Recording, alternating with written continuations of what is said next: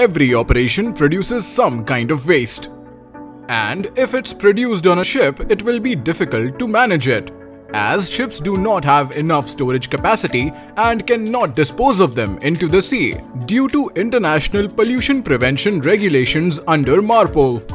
This is where marine incinerators come in handy, which burn the solid and oil waste following the minimum pollution prevention requirement.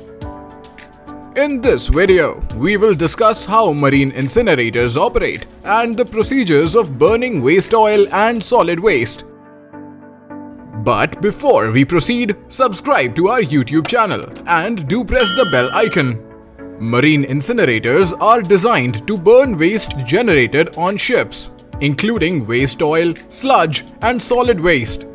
It is an essential part of any ship's waste management system and helps to reduce the environmental impact of ships. These are the types of waste which are produced from daily ship operations. Solid wastes consists of paper, rags, etc. And oil wastes usually come from leakages, oil changes, machine cleaning, bilges, etc.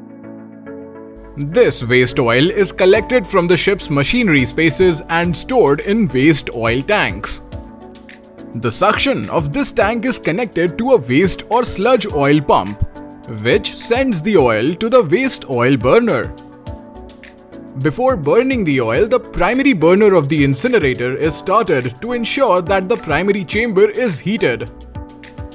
A forced draft fan is provided to supply oxygen for combustion inside the primary chamber.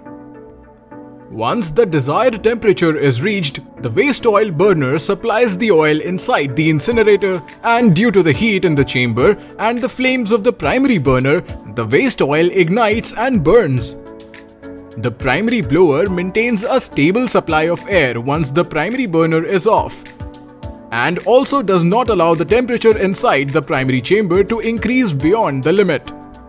The waste oil burner or atomizer keeps burning till the pump is stopped or there is a change in pressure.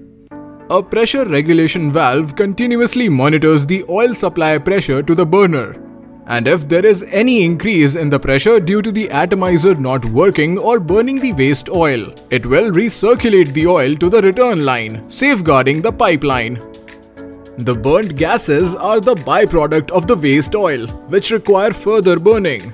This is done in the secondary combustion chamber, which is separated from the primary combustion chamber using a ceramic wall.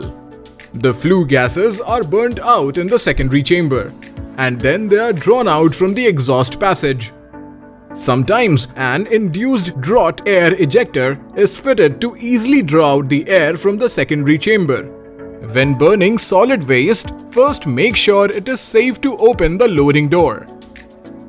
Open the door and feed the solid waste from there. There is a safety switch which cuts off the primary burner when the door is open. Hence, before the operation, make sure the door is properly shut. The heat inside the chamber will burn the solid waste. If needed, fire the primary burner to burn the remaining solid waste. Make sure the operator and crew knows the local regulations in different parts of the world, which prohibit the operation of incinerators. We hope that this video has helped you to understand the operation of waste incinerators on ships.